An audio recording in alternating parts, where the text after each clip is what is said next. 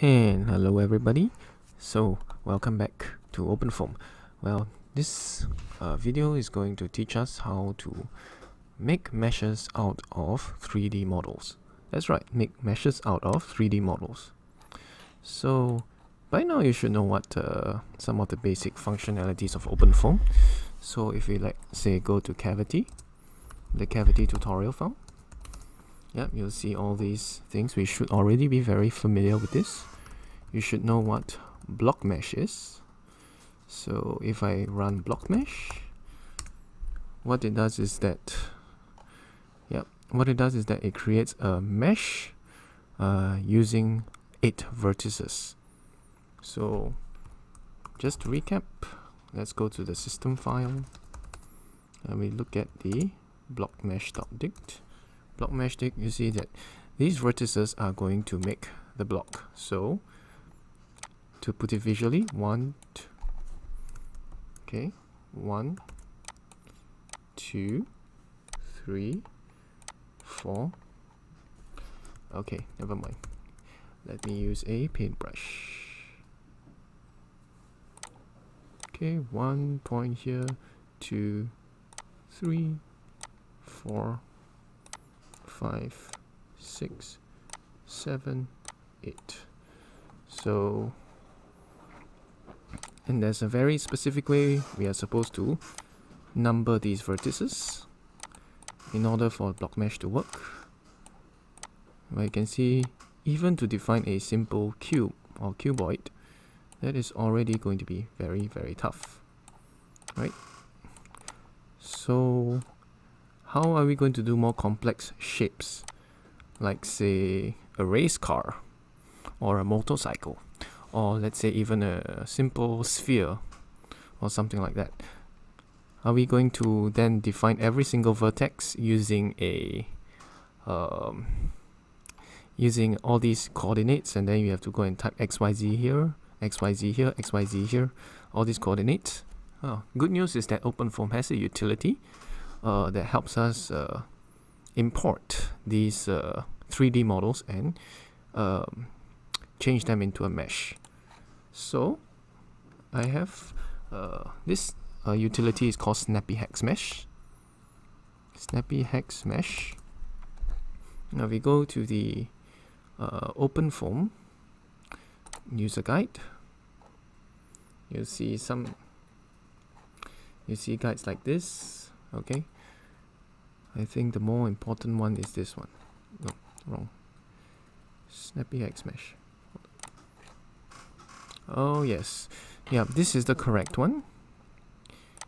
Yeah, snappyHexMesh. You look for this mesh generation with the snappyHexMesh utility. So what does snappyHexMesh do? It takes a 3D file. For example, this car you see over here. This is the standard snappyHexMesh utility. They use a STL file commonly used in 3D printing. So what they do is they take a block. For example, you see this 2D rectangle here, and using the STL file, which is the 3D model of whatever you want to shape, take the shape of, it's going to cut out the shape as follows. Now, so let's do that on Paint, right? So let's say you have a box, and let's say you have a weird shape like this. Okay, you have a weird shape like this.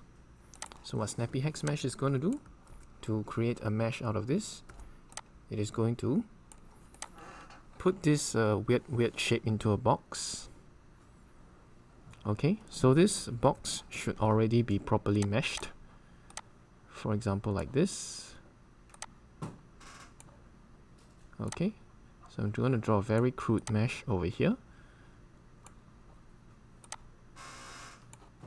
And 2, 3, 4. Okay, anyway, I fast forwarded. So it's going to try and take this shape and it's going to put it here. Of course,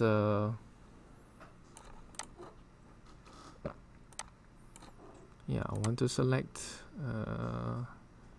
freeform. Okay, we're gonna put it here.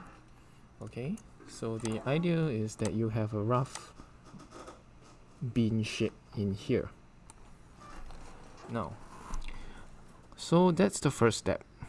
The second step snappyHexMesh is going to do is going to try and identify, let's say, the squares that are inside, completely inside this shape that you have. So snappyHexMesh is going to say, oh, this square is inside, this square is more or less inside, this square is inside, this square is inside. And for squares that are half inside and half outside, like say this one, all right, what snappyHexMesh tends to do is divide it into smaller squares. So the mesh there is going to be pretty much refined. Then it's going to say, oh, this one's inside, right?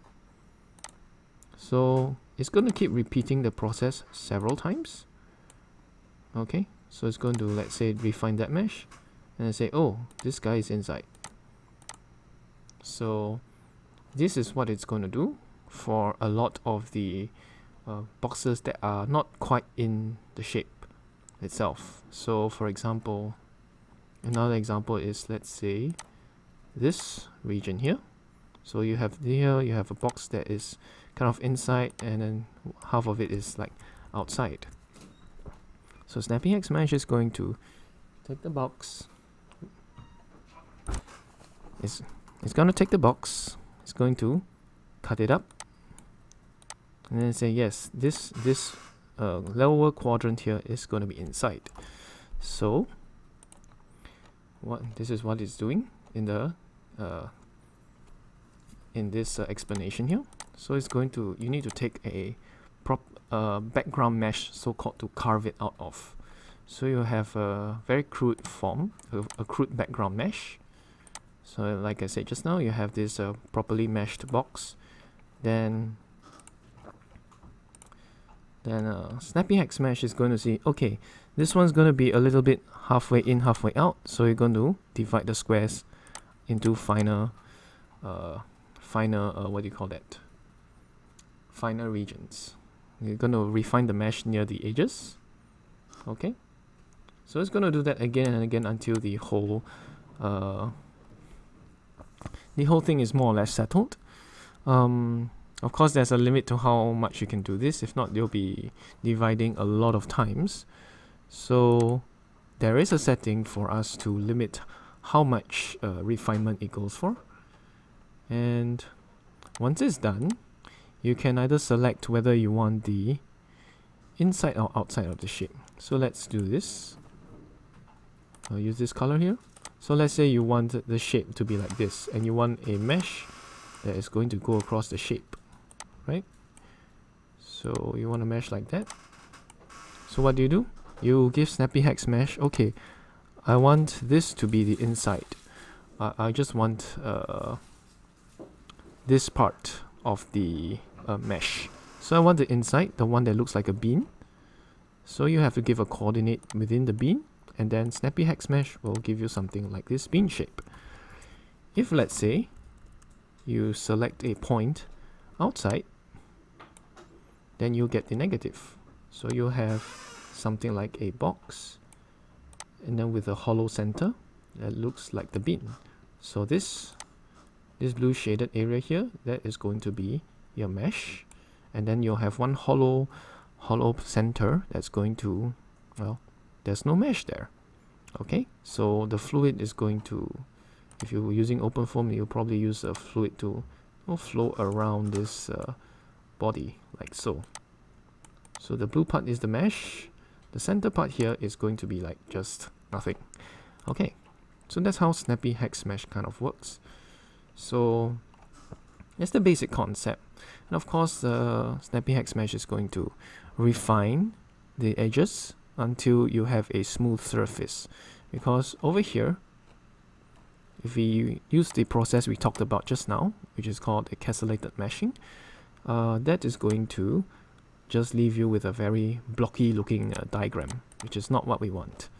So to do that, they will snap or they will make the cells all follow the surface, and then of course that will yield the shape that we want. And now, this is the 4.46, which is called snapping to the surfaces. That will give us a smooth shape. And of course, we know that at the surfaces, you need a higher mesh resolution, just like in the boundary layers. We need high mesh resolution near the, let's say, the edge of the boundary layer. So usually near all these edges here, usually we'll need a very high resolution. So what they do is they try and have a mesh refinement over here. So you add some mesh layers, and that will make the simulation overall more accurate. So that is what snappyHexMesh does. So it makes a mesh out of a 3D kind of shape, so that we don't have to, keep making the mesh block by block, and then you're gonna have a big headache. So in the next few videos, we want to discuss how this is actually done.